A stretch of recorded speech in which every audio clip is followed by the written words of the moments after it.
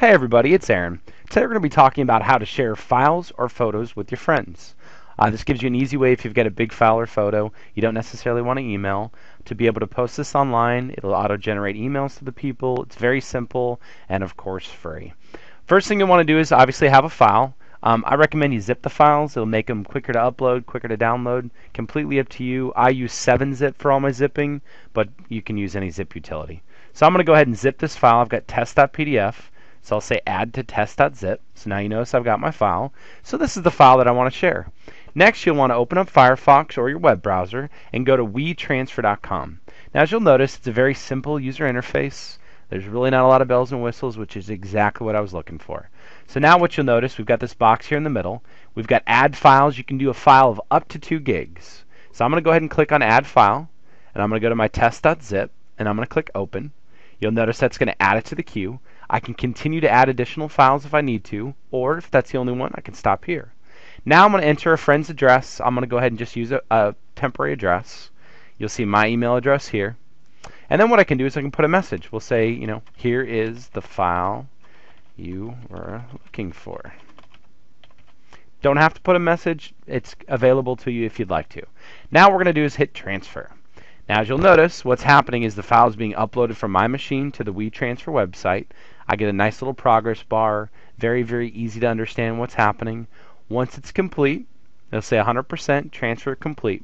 Now the cool thing about WeTransfer is, number one, I'm going to receive an email letting me know that in fact the file has been uploaded and the email has been generated to the person I requested. In addition, an email is going to be sent when that person actually downloads the file. One thing to remember with WeTransfer, the file is good for 14 days, 2 weeks. So just make sure they get it before then.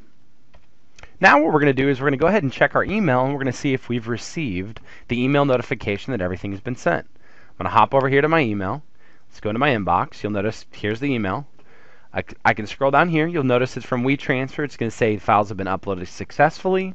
It'll let me know the recipients of those files, what the file was. Maybe I need to forward it to somebody. I need to download a copy for myself. In addition, I can actually get a link that I can use to pass out as well. So that's another way to share that file. So if I click on, what I'll do is let me hop over to the other account. So now here's what the actual receiving person's going to receive.